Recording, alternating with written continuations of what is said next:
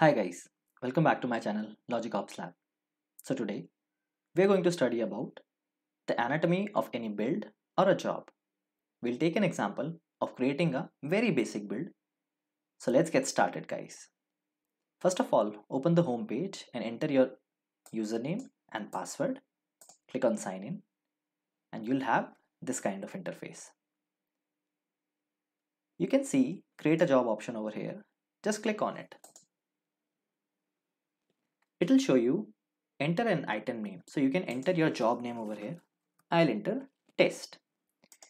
It gives you multiple options like freestyle project, pipeline, multi-configuration, etc. We'll study about that later. Let's start with freestyle project and press OK button.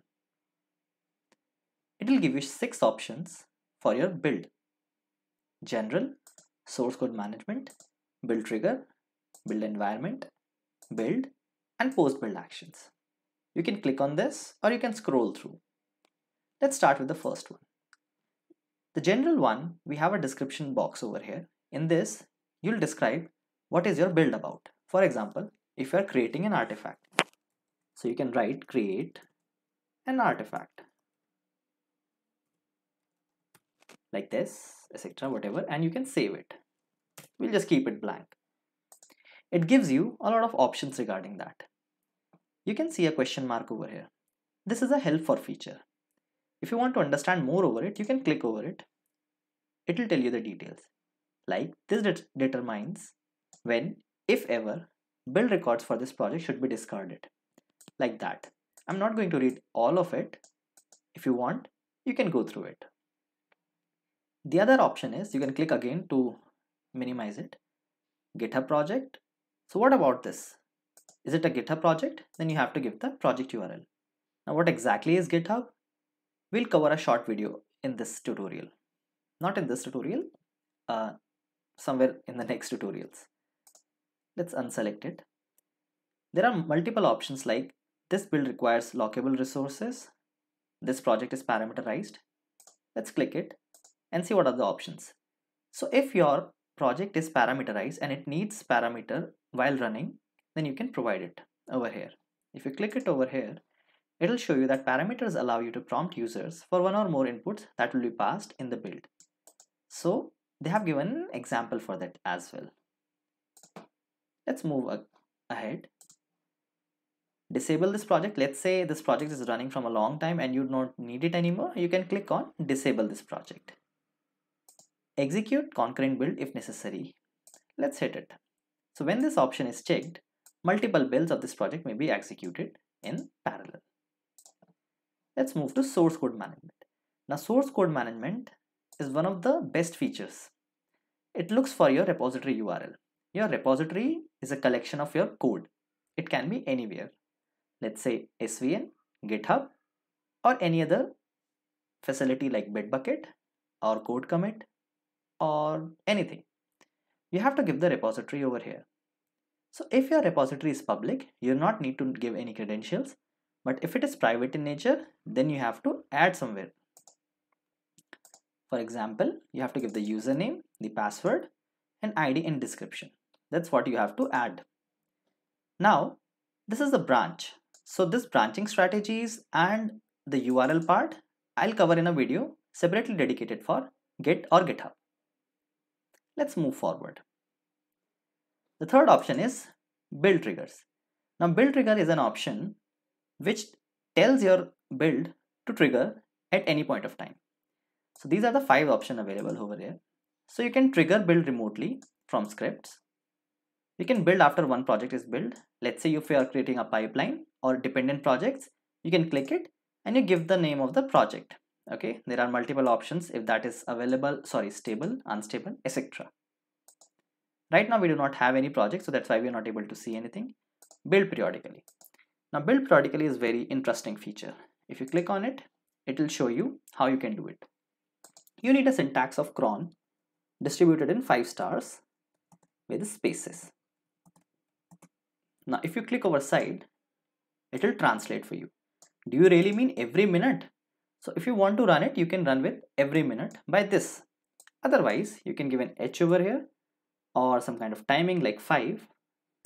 Now it will translate that would have last run Monday 7th June 2021 9:15 and next will go 9:20, like that. You can manipulate on the basis of this. There is a lot of documentation over here. Minute, hour, date of month, the month, and the week, the day of the week 0 to 7 is represented. So you can manipulate these values. Let's uncheck it. Other option is GitHub hook trigger for Git SCM polling and poll SCM. Poll SCM is again based on the same thing, cron.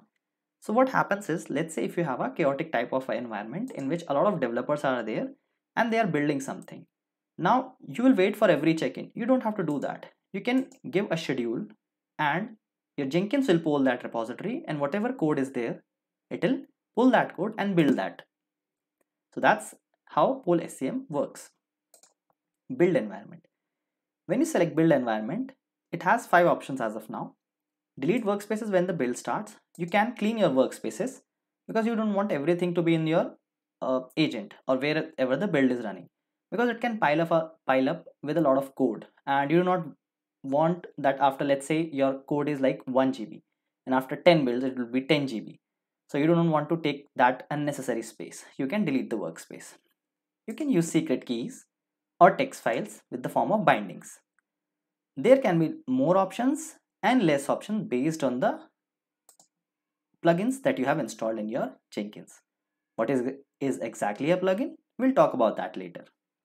Abort if the build is stuck. For example, your build has to run within 5 minutes and it has taken 30 minutes. That means there is something wrong and you need to address it. So you can abort the build if it's stuck by giving the timeout minutes. Add timestamp to the console output. What is console output? We'll take a look later. Basically, console output is kind of a output of whatever is happening with your build. With ant is a type of a tool, just like your Maven. Fifth option is build. If you want to add a build step, you can use these options. Again, I'm saying they might differ based on the number of plugins that you have installed. For example, you have a Windows environment. Click on this, give a window command, echo hello, and then you can give a dir. It will run, it will echo this, and it will show you the directory, whatever is there in that folder wherever this build is running. So this is only batch command. If you want to know more about batch commands, I have a tutorial for that. You can follow that from my channel. In case you have a Linux environment, you can execute the shell command as well. You can do sh and you can run any kind of build. Let's say you have a hello.sh file over there, you can run that. So these are the things available. We'll talk about that later as well.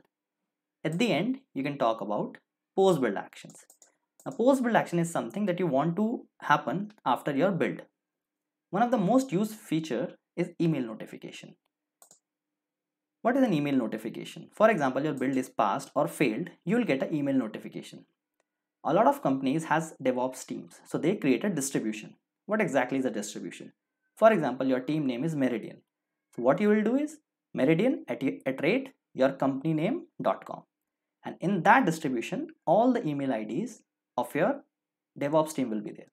So you can add a distribution over there, and then they will receive a mail. You can add an SMTP server for yourself and club it with your Jenkins. That is also available. Let's cut this. One more thing is archiving the artifact. For example, you're using a Java based application and it can produce any kind of file. Jar file, your Java archive, WAR, the web archive, AIR, the enterprise archive. You can archive that artifact, and any developer who has the access can download that and check whether the code he has built or he has just entered is there or not. So that's one of the things. There are a number of things that are available over here, and we'll talk about one by one later. So that's a basic anatomy of how to create a build. Let's just save it, and you can see that your project test is created. You can build it by clicking it over here and see the results on console output. So thanks guys, I hope you have understood everything. If not, please feel free to comment below and we'll address the issue. So thanks again, and I'll see you in the next video.